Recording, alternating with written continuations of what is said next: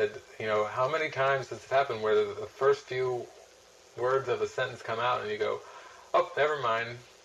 I mean, I can tell, and sometimes it doesn't even take the first few words. It's like, I see that, it's that quick of a monitoring. I mean, you see it, and that's great, because that's being aware of those thoughts. You are not just passively condoning mind wandering, that you're going to be some sleepwalking little person, that you are watching thoughts. I mean, that's a symbol of watching thoughts. When you seem to catch your words, it really is you're just watching the thoughts. You're unplugging the ego. Is the ego? It seems to be right there in the thought. Never mind. No point in finishing. No point in giving energy to even finishing a thought or finishing a sentence, because it's pointless. So, I mean, again, the conclusion you've arrived at is I must not be ready, or I must have an investment in a false belief system to not experience it now. Good. That gives you an impetus to question. If you have this sense that it's available right now, and yet there's something that's holding you back from experiencing it right now, then, wow. Question. I mean, there's something to look at. Question. That's the value of questioning. That's the value for me. It seemed for me when I was reading the Course that I sensed I had these beliefs, but I wasn't even aware of what the beliefs were. So one day I did a search in the Course on belief. Specifics. Oh my. Belief in levels, belief in time, belief in space, belief that what is amiss on one level can affect another level.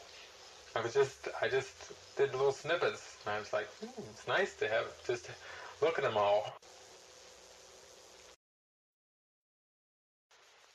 Look not to time, but to the little space between you still, to be delivered from. And do not let it be disguised as time, and so preserved, because its form is changed, and what it is cannot be recognized. The Holy Spirit's purpose now is yours. Should not His happiness be yours as well? Do not let it be disguised as time.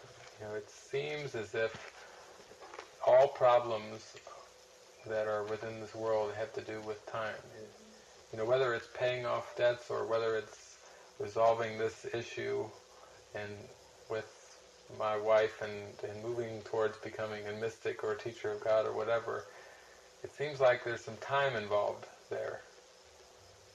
And when there's an upset that comes about it, like a strain of even thinking about it, how is this ever going to work out? Mm-hmm. Nothing I've ever seen in my past, Jesus, has ever showed me that I should have confidence that this is going to work out, because the past hasn't seemed to always work out. The past seems to be fraught with pain and with upset. Even the recent past, like this morning or yesterday or whatever.